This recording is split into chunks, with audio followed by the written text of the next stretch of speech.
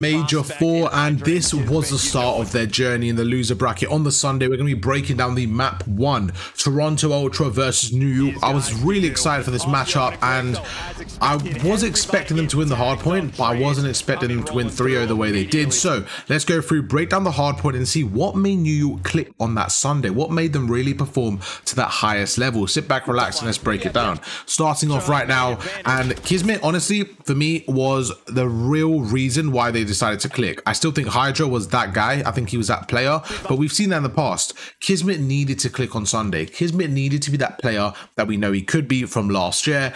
Everyone was really hating on Sib. Me personally, I always felt like he was that player.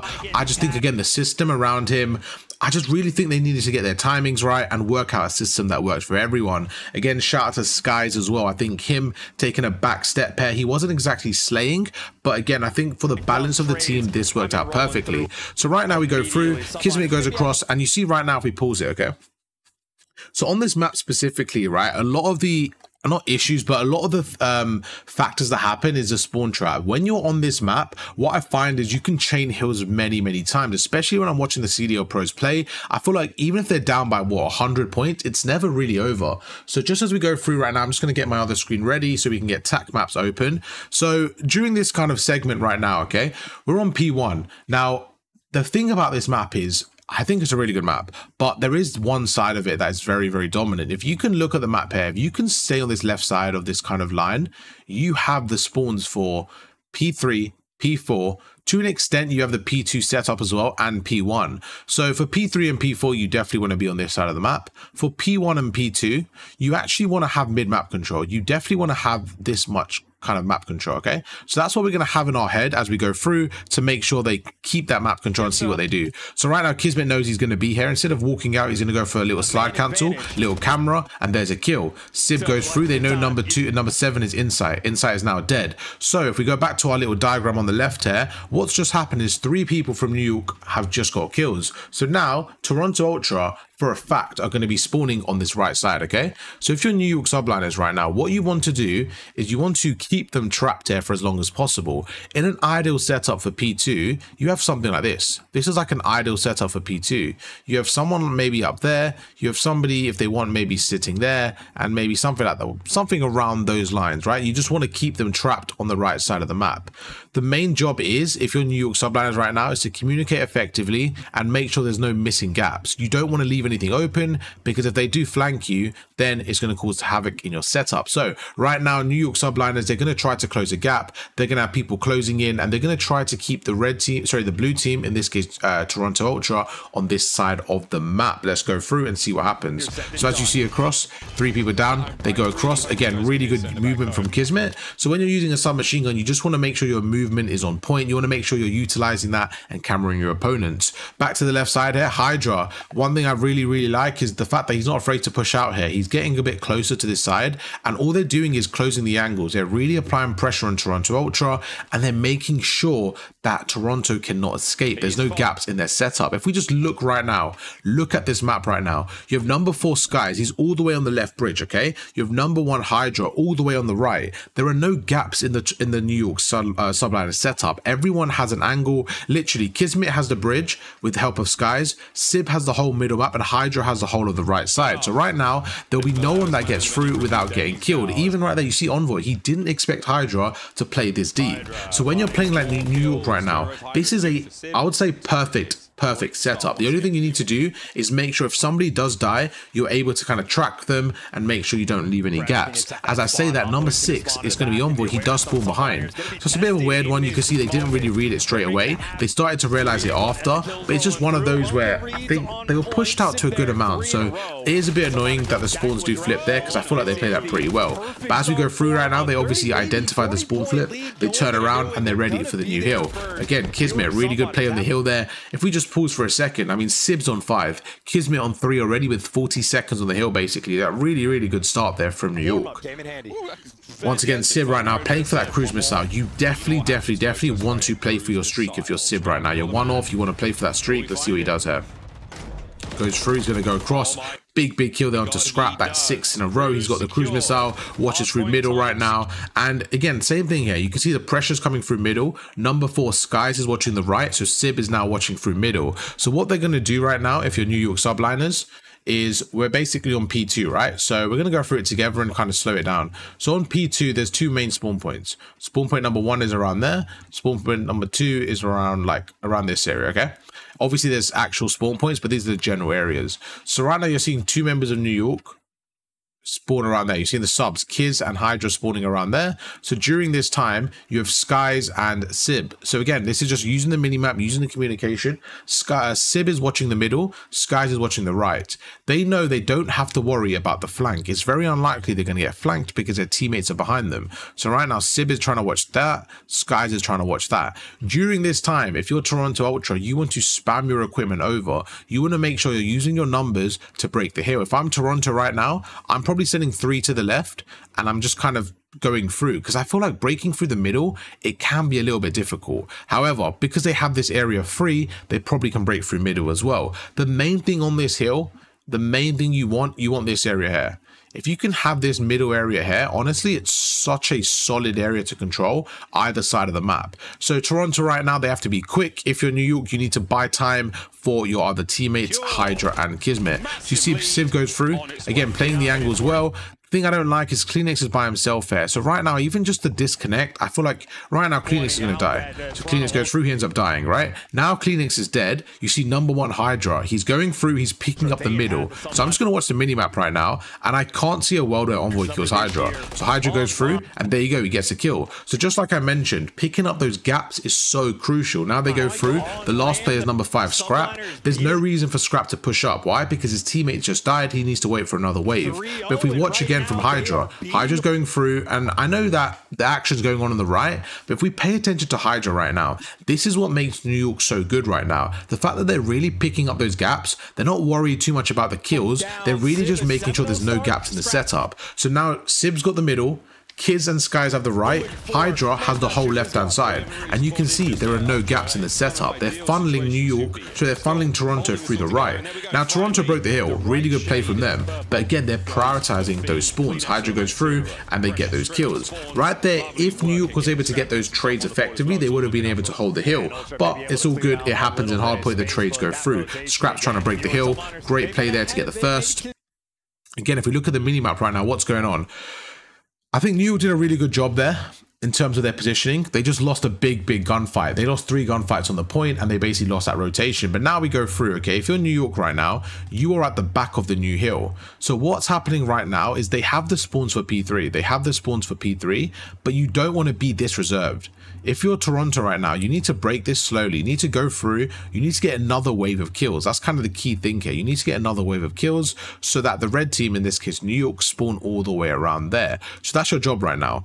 You're not too worried about the hill straight away. You're worried about the kills, and you're seeing that. That's exactly what's happening. If we go through, you see Scrap. He's not running towards the new hill. No, he's going for those kills. He's going for that rotation to get the spawn. So he goes across there. He spots one in the window, goes through.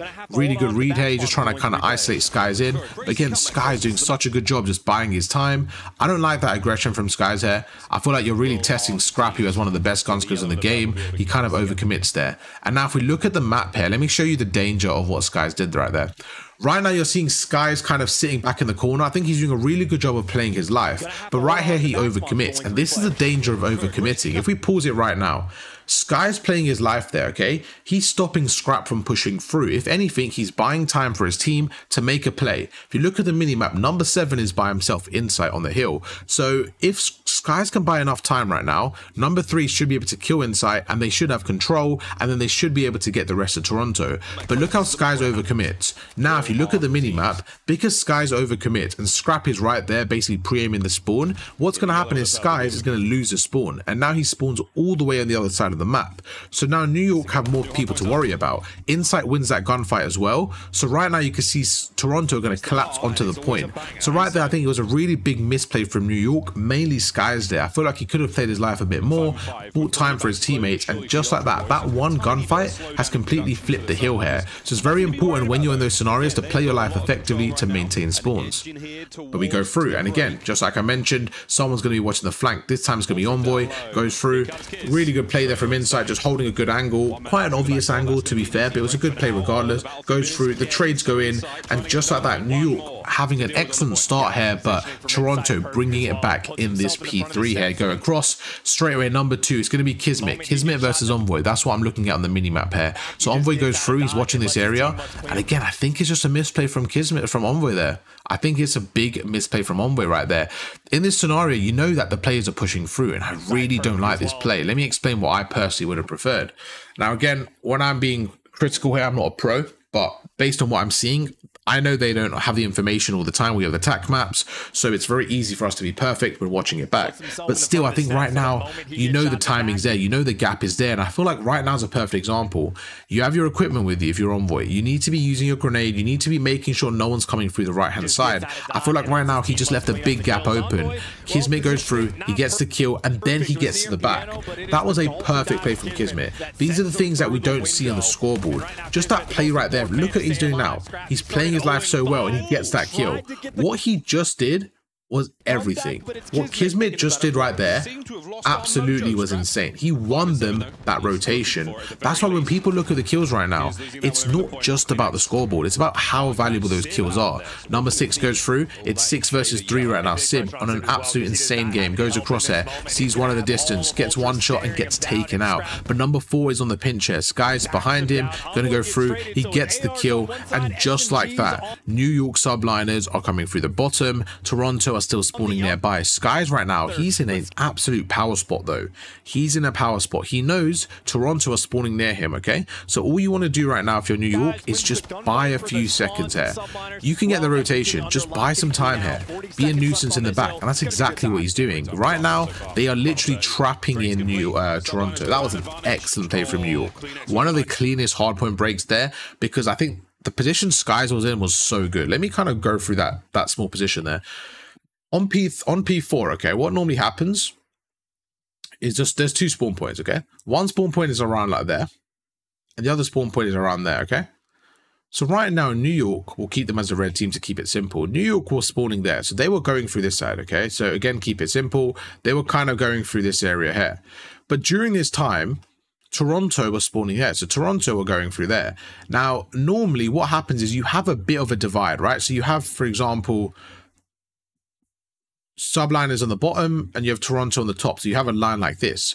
But what ended up actually happening was Toronto was spawning there, Subliner was spawning there, but Skies was standing in their spawn. Skies was standing in the kind of block here, so he was just being a pain in the Toronto setup. So every time Toronto was trying to rotate forward, so you see they were trying to get through, they were trying to break that kill, Skies was behind them, and that was so important because now they have to look to their right and to their left, and during this time they had people on the hill. So it's such a good play from Skies to kind of get behind the enemy lines and just make sure he's being a nuisance. Even if he doesn't get kills there, him slowing the game down and making them check for him is so important. You're seeing it right now. Skies is literally behind them, so right now they're going through, they're trying to pinch the hill, they're both looking at Kismet. Now if Skies wasn't there, they're both killing Kismet, but the fact that Skies is shooting them from a different angle, he's just doing such a good job. Hydra being a nuisance middle map gets the kill. Again, looking at the minimap awareness, they know exactly where Toronto spawns. Hydra's going through, he knows they spawn here. The fact that they haven't rotated towards him, that means they've rotated back towards middle. So Kismet has got the call out from Hydra saying, okay, they're probably coming towards bridge right now. So again, look at that. He gets a stun off, goes through, gets a grenade. I mean, he should have killed him there. But there's another kill. Hydra playing his life, really good stuff there. And just like that, okay, Kismet, I think, should have done a lot better there. Kismet should have done a lot better in this scenario. But Hydra, being the bailout player he is, just made an insane play. Let's go through that again. Right now, we're on P3 going into P4, and you can see the early rotation from both teams. Hydra's going through, and he knows exactly where they spawn, okay? They spawn right in front of him. Because they're not pushing towards him, he's giving the call out to Kismet, saying they're coming towards a bridge. So Kismet now should be ready for the gunfight. I think Kismet trolled that really badly. I think he needs to win that gunfight. But regardless, he knows knows that Envoy's one shot, so Hydra goes through and goes for the trade. If we look at the minimap right now, Hydra is by himself, and this is where your main players pop off. This is where you need to buy as much time as possible. If you're Hydra right now, you cannot die. If you die, you spawn all the way out, and then Toronto get a good setup. So you just playing your life here is so important. He gets caught out, and again, right now he uses the opponent's aggression towards his favor. He knows he's going to get pushed there. He knows he's getting pushed from Kleenex, so he goes through and he absolutely fries him,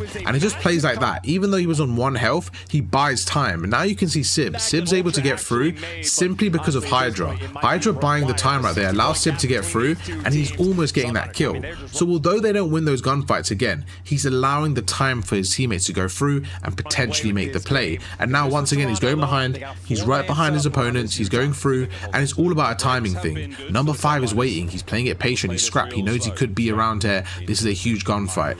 And what's going on right now is, again, patience. I really love this play. Right now, this is a really good play. I was wondering why he took so long here. Let's kind of break it down. Right now, if you look at the minimap, you can see Hydra is far to the right. He's waiting for a play right now. So I wasn't sure why he was waiting here, but it makes sense because Sib is about to use his cruiser missile. So as he goes through right now, he's playing it patiently. What they're trying to do is they're trying to collapse on the hill as soon as a cruise goes in. So now Sib's got the cruise missile. You can see the communications going through. And Scrap, I think, makes a huge play.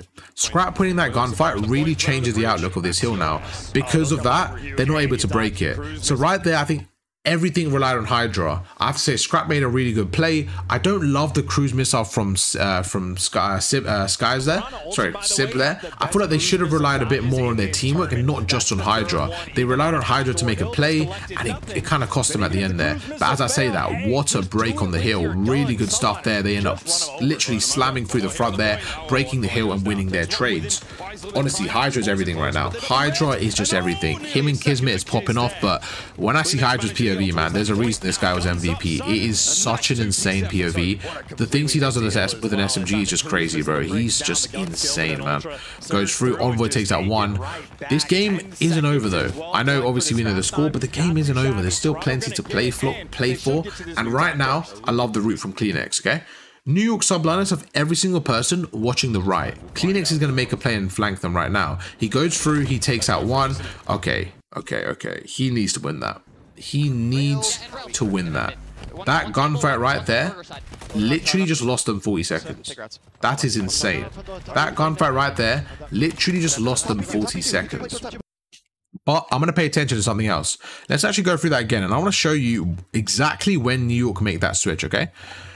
Right now, Kleenex is making an absolute play on the flank here. He goes through, and for some reason, he messes up. But right now, if he gets this kill, this hill is completely different, and this shows you the margins in Call of Duty. So he goes through and he gets taken out. Now, don't get me wrong, he got absolutely fried there, but in a normal world, he probably wins that gunfight. But again, this just shows the margins. Really good kill from Kismet there to get that kill. He goes across now, and that's 4 down. Just like that, the setup breaks. Now, what I want you to do is pay attention to the minimap. I want you to look at the arrows of number 2 and number 4, okay? So it's Kismet and Sib.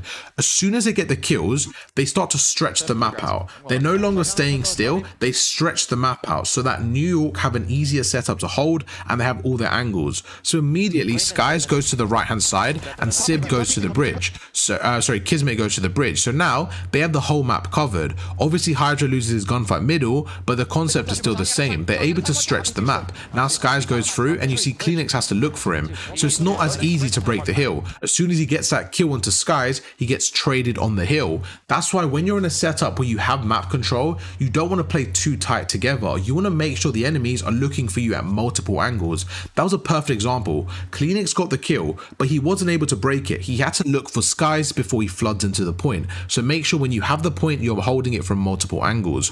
Really, really good stuff there. And that was honestly a perfect hold from New York. Besides the death from Hydra there, I think the recovery was really well done. They go across, they know the spawns are a little bit all over the place. And again, just Kismet standing here, like look at that. You could just tell it was falling their way there. But you can only get the luck if you create the space for yourself. Like again, I feel like that was a bit fortunate from him, but you only get that if you're creating the space. They go through, there are 2 people through middle. Let's see what they do here. Honestly, the gunfight's going back and forward right now. Let's see how New York break this compared to how Toronto have. So as they go through right now, Six is by himself middle, he's going to go across and he gets taken out. So just like that, they lose the middle and then they lose the gunfight. So I think as a team, honestly, it's just nowhere near as coordinated as New York Subliners. The holds you're seeing right now from New York are just slightly better than what you're seeing from Toronto. So they go through, Envoy's by himself. Again, single pushing is so common right now that I'm seeing from Toronto, and I feel like it really did cost them this map there. If we go back there, because I want to see when that happened. So obviously this first gunfight goes through. Right now you're seeing a lot of single pushes from Toronto, and I think this is a real big factor that cost them this map. Envoy's by himself here. You see there's a big divider, okay? He's going through, he's trying to break the hill. But if we just pause it right now, Envoy's playing aggressive. He's by himself on the hill, and the rest of Toronto haven't rotated yet. So right now it's a very easy kill for New York because there's 3 members looking around. He's not even looking at number 1 here. Hydra gets a kill, Kismet kills Insight, and now there's 4 people for New York and 2 for Toronto. You see Scrap goes through, he's trying to fight 1, he gets traded by Hydra. So I think right now the biggest difference is just a team element. Even Kleenex at the end there, right? Scrap just died. Now I know in this scenario it's not perfect, but within 10 seconds their whole team falls apart, and I think they just need to be more patient. Even right now, if you're Kleenex and your whole team just died, there is no reason to full send this. Look, he's going for a kill that's obviously going to result in a death because he's by himself. So me personally, I feel like something FaZe do really well majority of the time is they take their time breaking hills and they break it together. Right now, we just saw New York hold a hill pretty easily because Toronto decided to break it 1 by 1. Really big mistake there from Toronto, and it allows New York to fully set up and spawn trap them for the next hill. I think again, you go through, they just good kills there, to be fair, really good kills there. I just feel like you need to do a better job there, but it's the same thing. There is no reason why Envoy is going by himself there and number 8's not there yet. It's just a big pacing issue for me. Like, Kleenex gets the kills eventually, but it's like, why are we even like chancing it there? Like, I just feel like the pacing issue needs to be addressed for Toronto this specific map. They go through, don't get me wrong, really good break there, but if I'm being ultra critical, because I think Ultra are a phenomenal team, right? So I want them to be the best version. I'm like, watching this back, I'm like, honestly, bro, there's so many easy team fights I just feel like they didn't even go for. They went for so many individual fights. Goes through, really good play there from 8 to pick up number 2 there. So I'm loving what Kleenex is doing right now, watching the flank. Right now, again, they're isolating the players through. This is fine. Them losing that gunfight there, I think is unlucky. It's not the end of the world. But can we just look at the mini-map? Look how number 1, 2, and... No, who's that? Yeah, look at number 1, 2, and 4 are playing for New York. Just look at this right now, okay? Look at the minimap. Right now, you're seeing 3 people from New York go together. And this is what I mean by teamwork. They're going through together. They're baiting and switching. They go across. One gets one shot. He goes through and he's able to trade them effectively. The trades are going in and New York are able to win the gunfights. Just at the end there, it's a 1v1. Now, right there, although Toronto wins that gunfight, the fact that New York were the aggressive team there and they didn't waste any time, they went for the trades, is really effective. You want to make sure you're using your teamwork. And right there was a perfect example. Again, Toronto win the team fight there, but that's not the point. The point is it was close. It was a 1v1 at the end. Hydra goes through, he's by himself. Again, the cruise missile comes in now. He takes his time, he baits him in, and just the fact that Hydra was able to get through there was everything, and they break the hill. That was one of the best breaks I've seen in a while. Let's go back and see what happened, and honestly, Hydra did everything there. So right now you're seeing New York with, okay, let me back away, because this was, yo, how do they do this? Right now, if I show you this picture, you can see that 2 people are down for New York and there are 4 up for Toronto. So right now, there are no reasons for New York to break the hill. But Hydra, there's a reason why this man was MVP. He's by himself. He goes through the bottom and gets the first kill. So look at the kill feed. He goes through and he kills Scrap. So just him sneaking through and killing Scrap right now has caused some problems for Toronto, because now they know Hydra is around them. They need to look for him. This is buying time for the rest of his team. Insight is now chasing Hydra. So he goes through, he's trying to get the kill. So now Insight's off the hill, Scrap has died, okay? So that's 2 people distracted. Again, buying time for the rest of his team. As the cruiser's coming in, you see Insight goes away, gets into cover, Hydra plays his life, Sib gets the kill onto Envoy, and they know exactly where Insight is. Hydra goes through and gets the kill. So within 10 seconds, they were able to use a cruise missile. Hydra was able to get 2. That was a perfect break from New York. So make sure if you guys are trying to break it as a team, you do stuff like that. You play your timings well, you take your time, and you really communicate well and pick up those easy kills. That was an excellent break from New York. Now shout out to Sid, man. That guy has had 2 cruise missiles this game alone. You see Skies on almost 2 minutes on the hill. I think this whole New York team, I think they're going to be an absolute threat for the next major. Now the thing is, okay, first of all, this guy is just insane, bro. What is he doing? Oh my god, this kid is something else. Can we just watch that again? Like, what the fuck did I just see? Bro, there's a reason why Hydra's MVP. Like, look what he does right now. Again, I know people do this in rank play, but when you're doing this at the highest level, like, just plays like this. He goes to the outside of the map pair, he plays his timing perfectly, and then he flanks him for the five streak. Like, the guy is the best in the game for a reason. Now they're going through, they're holding the angle. He almost gets another one, but yeah, this guy's just insane. But like I was saying earlier, I think a big part of New York is, I feel like they needed to find the balance in their team. I don't think the talent was ever the issue. It was purely the balance. Now, my take on this whole thing is, like, everyone's saying this whole Priest thing. Look, I think Priest is a good player, okay? But when you get Sib in, okay, you're not getting someone that can't play Call of Duty. This guy can shoot. However, I think the system that New York has is a very high play system. I think it's one of the best systems in the game, as in when they're playing well, they're one of the best teams we've seen in the studio era. So I think Sib fitting into that system, it did take some time. It did take some adjusting. But you're seeing it right now. When he's used to that system, the man is on 31 kills. This isn't the same Sib we saw at the start of the season. However, it's not just Sib. We're seeing Kismet play better. We're seeing Skies with 28 engagements and 2.5 minutes on the hill. Now, me personally, I don't mind that, because I think he's getting the best out of the rest of his team, and it's one of those selfless roles that basically gets you the win. And I think, again, I think you see Insight have this as well. When they're playing well, he has low engagements, but I think there has to be a balance. I think you can't just have that player that has low engagements when you're losing. I think there has to be a balance. Like right now, if you're Skies, this works because you're clearly picking up those lanes with lower engagements. You're clearly doing something right. The fact that your AR duo is double positive and you have 2.5 minutes on the hill, there's clearly something here that's working for them. So I think it really does depend on your team formula. But I think just looking at that game, man, I mean, bro, I was kind of glazing Hydra all game long, I ain't gonna lie to you. But shout out to Sid, man. The guy with 33 and 17, just an insane game. And again, we're at that point of the season now where, you know, the spawns in it, I think everyone knows and stuff in terms of, you know, the viewers as well, you guys watching. I think it's more about the teamwork. The real thing I'm trying to really go through is how the teams are playing together and how they're using teamwork to get the win. But YouTube, if you guys enjoy that breakdown, drop a like, and I'll catch you guys for another one tomorrow. Peace.